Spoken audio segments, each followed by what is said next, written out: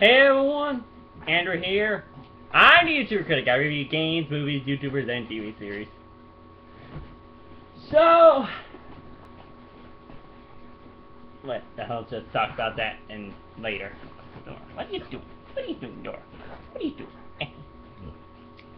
But since this is a movie review, and this is a movie called Mary and Max. Sure, this movie did look, for people who saw this, they thought this was like some sort of stop motion film, and in some ways, it is. But at other times, it feels like it's an animated movie.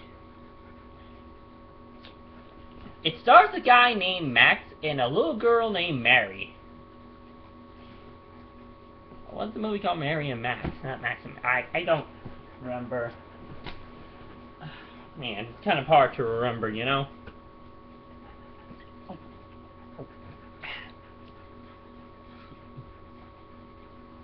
But while borrowing stuff with her mom, Mary discovers a phone book and finds Max's address. So, and she begins writing to him. And when Max receives those letters, he begins to freak out. You may not realize soon why I'm reviewing this film. But Max composed himself and wrote back to Mary. Now, Max, we know, lives in America. I forgot where Mary lived. You know what this means, guys? Pulling up the Wikipedia. Wicca, use the Wicca. Okay, here we go. Mary and Max. Oh, it was called Mary and Max. Huh. Okay, go.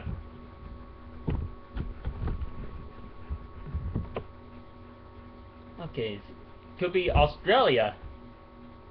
So let's see. Yep, in a city called Mount Waverly. Huh. But Mary sent one letter that made Max freak out a lot and his brain to crack, asking a lot of questions. And when Max decided to write back, he told her that he has Asperger's. So he's an Aspie. Now you see why I wanted to review this film, guys. Max has Asperger's, and I can relate to that. And he did a perfect rendition of people with Asperger's. People who take things literally. I kind of do that. Freak out over things I'm not used to, like a lot of questions, but I can handle simple questions like the ones they give you at school. But, and also, those are actually some forms of Asperger's. But anyway, back to the story. When Mary learned about Asperger's, she began studying on Asperger's.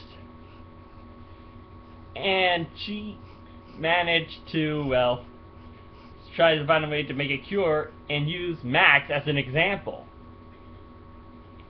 And you wouldn't believe how mad Max was. He was so mad he ripped the M from his typewriter.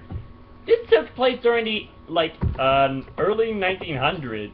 Oh, wait, 1976. And fair warning, this is based on a true story.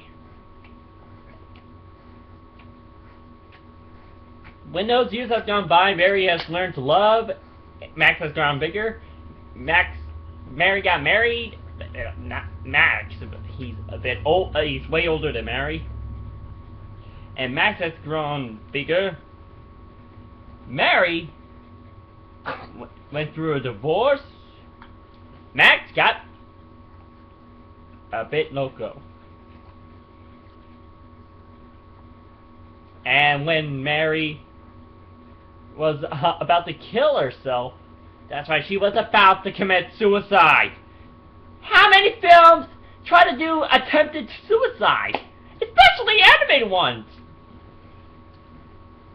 Mary's neighbor, who lived across the street from her whole life, managed to save the day and gave Mary the package that Max had sent her. And then, a couple of months later, Mary went to New York City to meet Max. But unfortunately, when she arrived, he was dead. Died by obesity or probably heart attack or something. I mean, this guy ate a lot of chocolate. And sure, chocolate can be healthy a bit. It's not all healthy. But Mary was glad to finally meet Max, which I actually found pretty adorable. Actually shedded some tears at the end, and my hand was shaking. After watching it, I was like, oh my god, that movie was so beautiful. I'm tearing up here, guys! I'm tearing...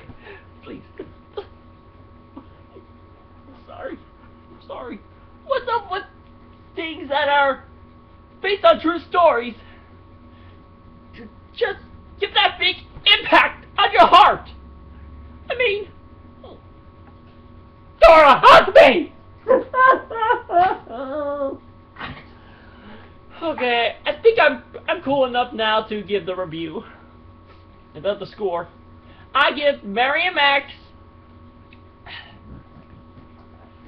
a 5 out of 5. Yeah, this movie deserves that. It's so beautiful. Talking about everything people might have to go through, whether death of the parents, yes, that does happen in the story, or handling Asperger's, or even major breakdowns, and attempted suicide. That's just, ugh. But anyway, guys, till then, subscribe to me, follow me on Twitter, and check out these 5 videos right beside me. Till then, guys, see ya.